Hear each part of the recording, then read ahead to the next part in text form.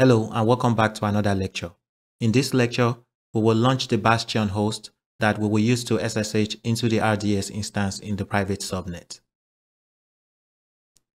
To launch the Bastion host in the management console, type EC2 in the search box and select EC2 under Services.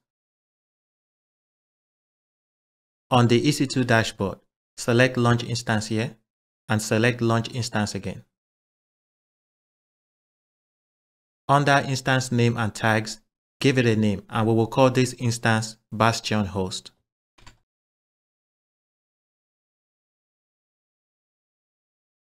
Once you've given the instance a name, scroll down.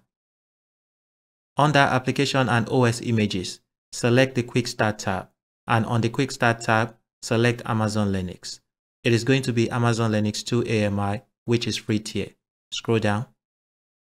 Under Instance Type, our instance type is also going to be T2 Micro, which is also free tier. Scroll down.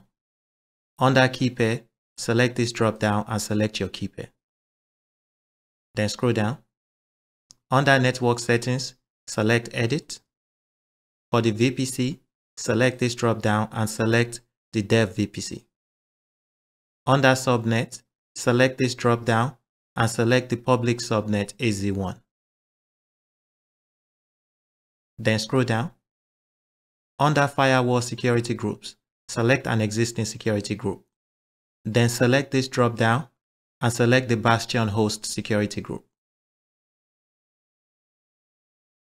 Once you've selected the security group, these are all the settings we need for this EC2 instance. And you can see the settings here. We are using Amazon Linux 2 AMI. The instance type is T2 Micro and the security group is the Bastion host security group. Once you have reviewed your settings, click Launch Instance.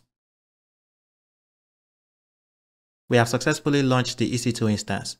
To see the EC2 instance, click the instance ID here. There you go. We have successfully launched the Bastion host and the instance state is running. This is all we need to do in this lecture. And remember, the takeaway for this lecture is we will use this Bastion host to SSH into our RDS instance in the private subnet so we can migrate our SQL data into the RDS database. If you have any questions on this lecture or there's any part you don't understand, please leave your comments below. Thank you and I'll see you in the next lecture. Bye.